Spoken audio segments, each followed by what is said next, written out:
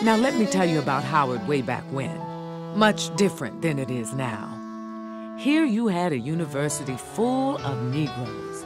Howard students came from everywhere in the country, the best and brightest of our race. We came to get an education in hopes of making a better world.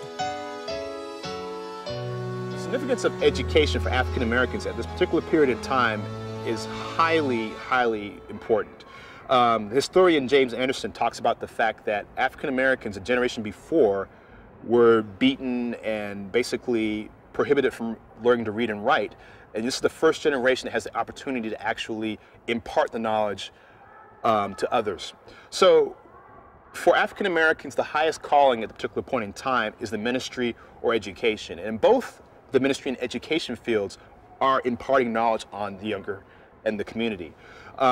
It's also another important part of the idea of community uplift. So students are not simply coming to college for their own selfish means or to better their own lot in life or even for their families. It's more of a generational, societal, racial uplift idea. Line between president and us.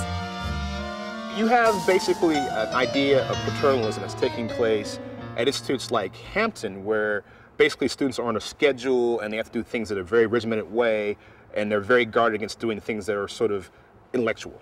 And then you have the version that's taking place at Howard, where it is more of an encouragement of development of leadership for the uplift of the race. However, it's still modern paternalism.